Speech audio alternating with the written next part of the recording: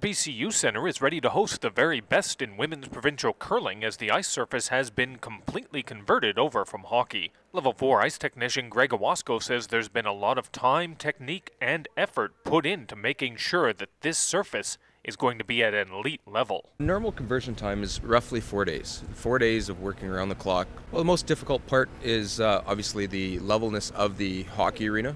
And when I talk about levelness is the ice, obviously. This venue has been really, really good. 98% of the hockey arenas that are cross-country across the world are shaped like a bowl. So what we're always looking for is completely levelness. So the more level it is, the easier it is for us. We have to pebble and scrape. We pebble the ice and then we scrape it off with our mini Zamboni.